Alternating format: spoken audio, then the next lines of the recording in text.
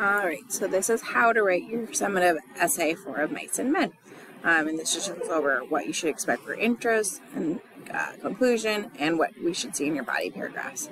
Okay, remember that you're picking one of the lines of inquiry and you have to examine the book through either the Marxist, feminist, or social justice lens. So either power, social class, feminist, gender, or social justice, being that it is looking at race specifically, okay? And so you're writing a 5-paragraph essay.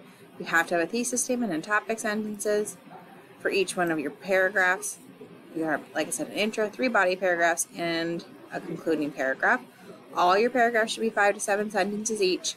And then there's lots of different details from the book that need to be incorporated, including 3 quotes within your paragraphs. Okay? This is a checklist of things. You'll see this on the peer review sheet. All these things you should be able to check off. Yep, I did all these things. Okay? So your essay will include an introduction, which has a hook, background info, and a thesis. That should make up your 5 to 7 sentences. Each one of your body paragraphs should have a point, some evidence, and an explanation. Again, 5 to 7 sentences, and then your conclusion is a summary, main points, and concluding paragraph, or concluding statement. I'll go over each of these throughout this video, okay? So your intro, again, hook, background info, thesis statement, okay?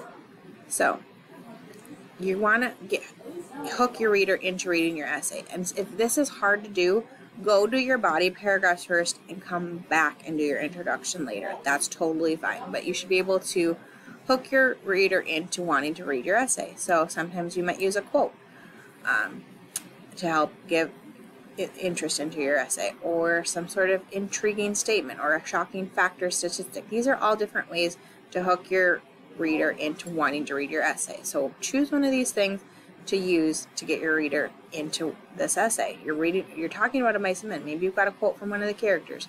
Maybe you have a fact or statistic about the 1930s, or some other thought that you had about the book that you wanted to start your essay off with. Okay?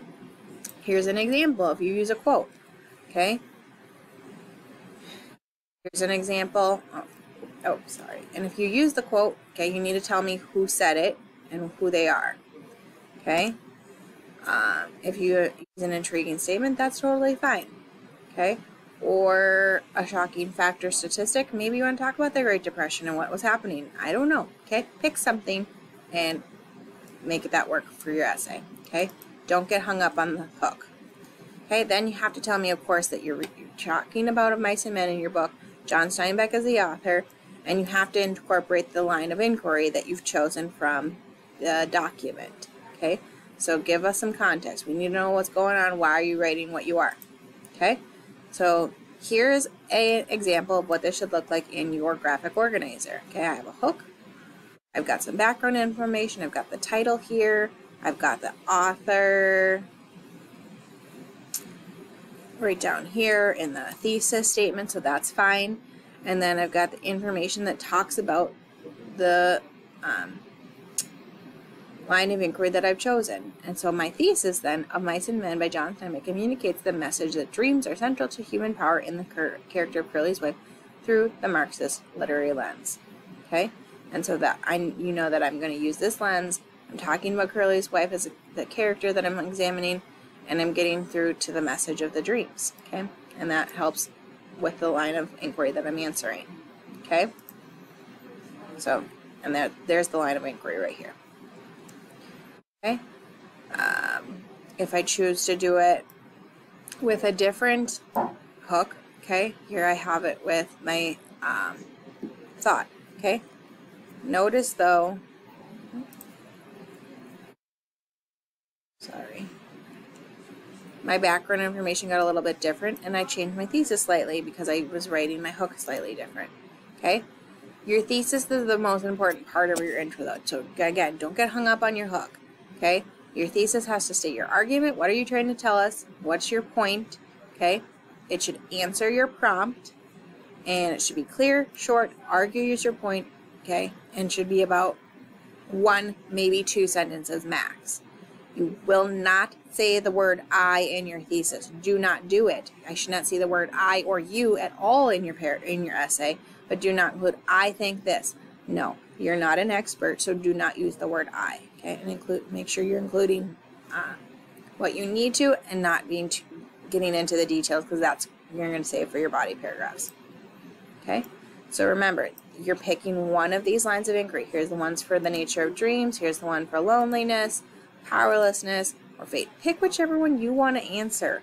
Okay, and if it hasn't specifically addressed one of the lenses, Marxist, feminist, or social justice, then you add it. Okay, how would you think about Candy's dog as an example when you're no longer using? All right, is that something that would deal with power? Is it something that deals with gender? Or is it something that deals with the idea of race? Okay, and how would you examine it through that lens? Okay, again, your intro paragraph should be tabbed when you write it into your essay. Okay, you've got your hook, background information, and thesis. Here's an example right here, and you have an example posted in the assignment sheet.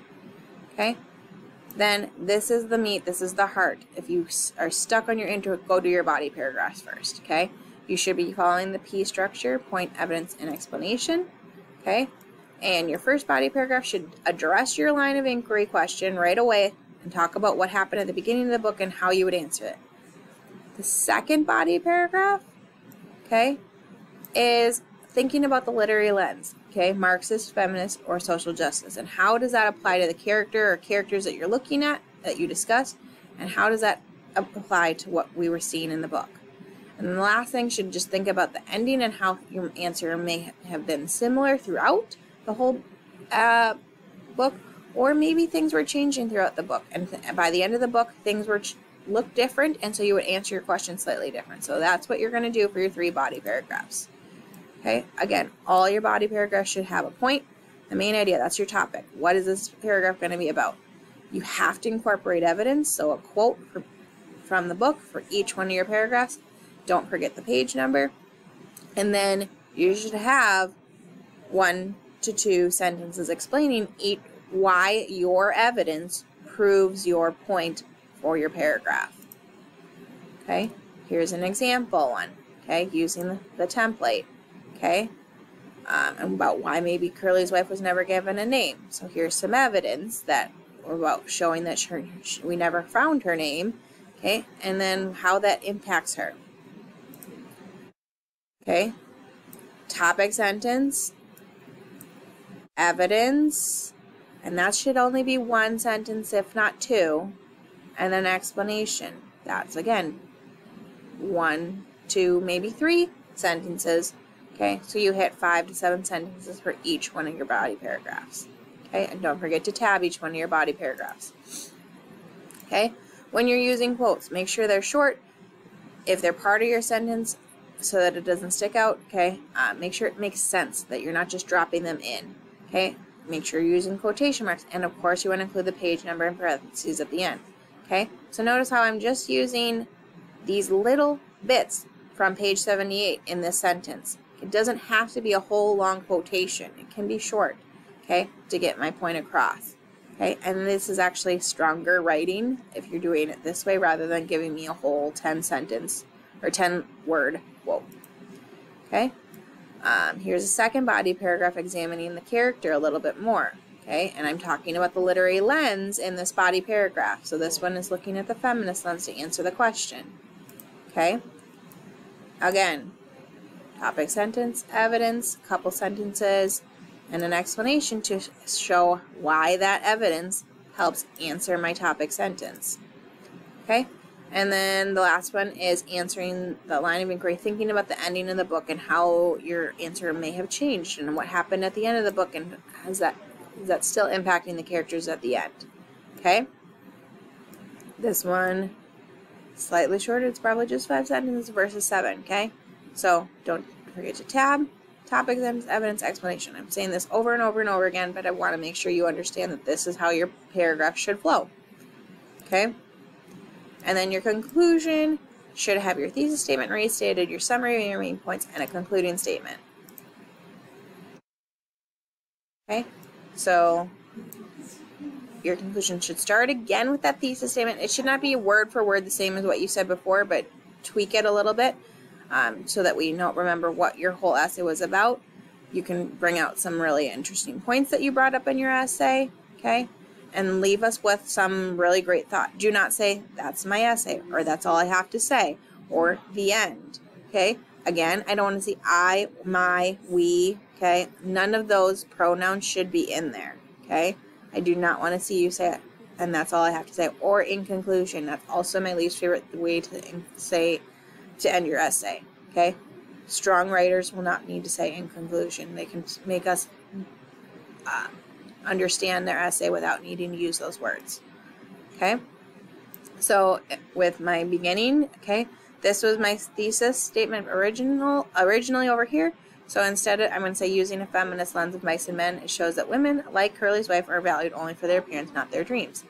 Looking right here, dreams, communicating the message. I'm explaining the message a little bit, okay? And again, I don't need to mention and I've mentioned the literary lens one more time here. Using this lens, this is how I examined it, okay? Then summarize some of the really good points. You don't need quotes, you don't need evidence, just what did we figure out in the book, and then conclude it, okay?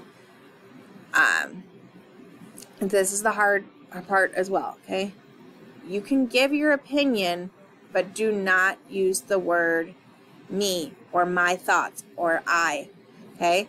What do you think people understood out of this book? What should they get from this essay? Make a prediction. That's actually a much stronger. If this book were to continue, it might have had what, okay? Or again, repeat one of your really strong bits. Think back to your hook. Maybe you want to bring that back into your last sentence of your conclusion, okay? So this is what your concluding paragraph might look like. Again, your thesis statement is restated here at the top. You summarize a little bit of what you said, okay? Don't need quotes, and then have some really strong point, like this one. Sadly for Curly's wife, her dream and her life were cut short. And that's enough, okay? I didn't say anything about my thoughts. I didn't use the word I, okay? Make sure, again, you're tabbing your paragraphs, and this is what your concluding paragraph should look like, okay?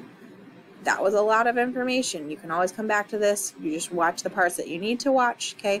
And that's that.